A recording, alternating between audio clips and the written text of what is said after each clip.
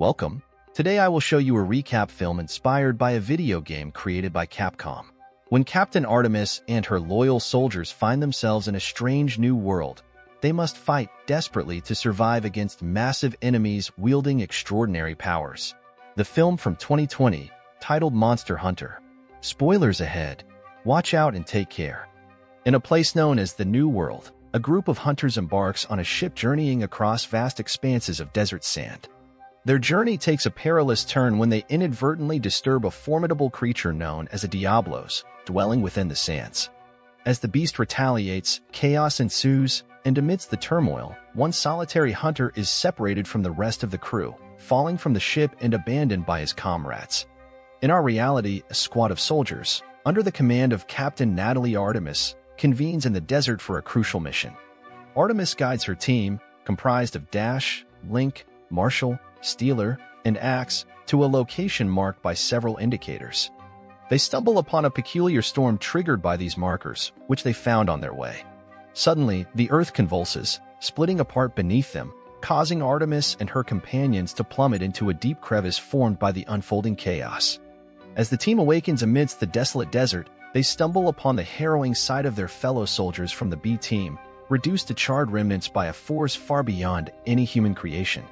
With Captain Artemis at the helm, they press onward in their vehicle, navigating the rugged terrain until they encounter a bizarre sight, a colossal ribcage looming in the distance.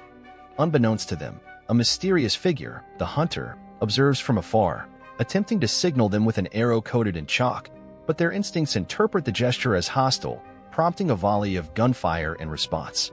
Before they can grasp the gravity of their misunderstanding, the relentless Diablos, a fearsome creature of the desert, begins its relentless pursuit from beneath the Earth's surface. Bursting forth from the sand with terrifying force, the creature sets its sights on the hapless team, driving them into a frantic struggle for survival. Despite their valiant efforts to fend off the beast, tragedy strikes as Axe falls victim to a lethal swing of the Diablos' immense strength, while Steeler meets a grisly fate impaled upon its razor-sharp horn.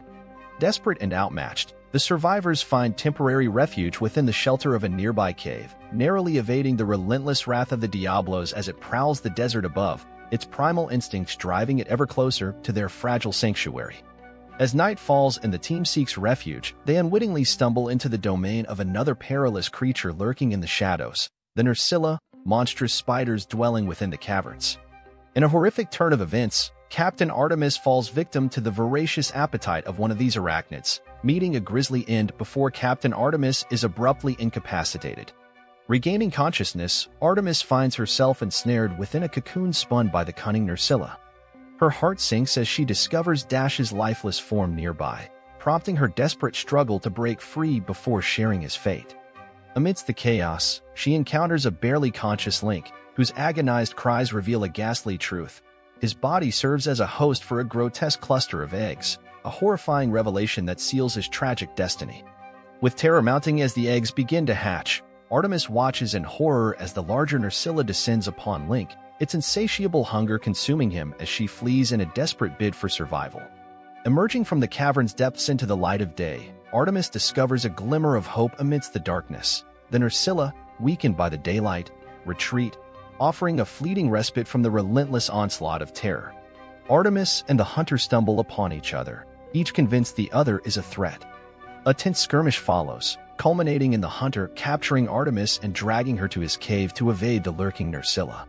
Inside the cave, he withholds food and water from her while they both listen anxiously to the creatures outside. Eventually, Artemis manages to free herself and resumes the confrontation with the hunter, taking matters into her own hands by restraining him. In a heated exchange, he kicks away the water she desperately needs, prompting her to retaliate by targeting two small items seemingly precious to him. As their clash escalates, drawing more Nerscylla closer, they reluctantly agree to a temporary truce.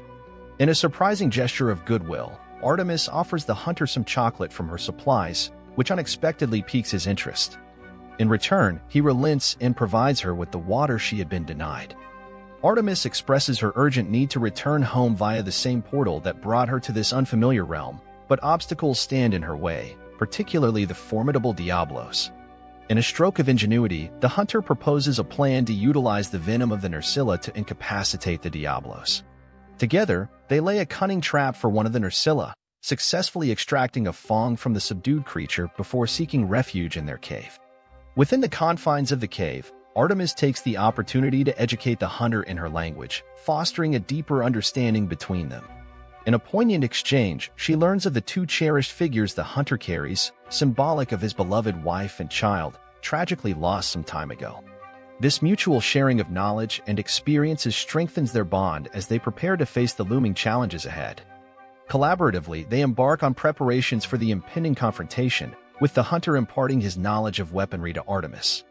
Their plan involves leading the creature to a shipwreck, where they unleash a barrage of arrows coated with venom from the Nerscylla. The following day, Artemis and the hunter set out to confront the Diablos.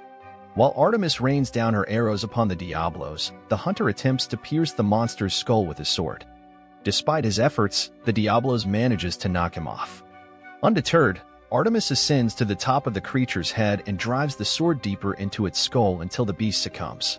With the threat vanquished, Artemis rushes to aid the fallen hunter, successfully reviving him.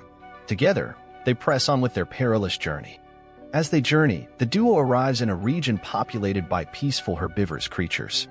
Beyond lies the Sky Tower, their ticket back to Artemis's world. Before nightfall, they take time to gather supplies, ensuring they have enough food and water, and then settle down to camp. However, their tranquility is shattered when a massive winged beast known as the Rat Halo swoops in, setting the forest ablaze. Panic ensues among the other creatures as they flee, engulfed in flames. Suddenly, the hunter's former companions, led by the Admiral, rush in to contain the chaos and rescue Artemis and the hunter. Just as Artemis expresses her gratitude, the Admiral inexplicably strikes her unconscious, leaving the duo in a precarious situation. Artemis awakens to find herself imprisoned, confined within the bars of a cage. The fellow crew members observe her like some exotic creature in a menagerie.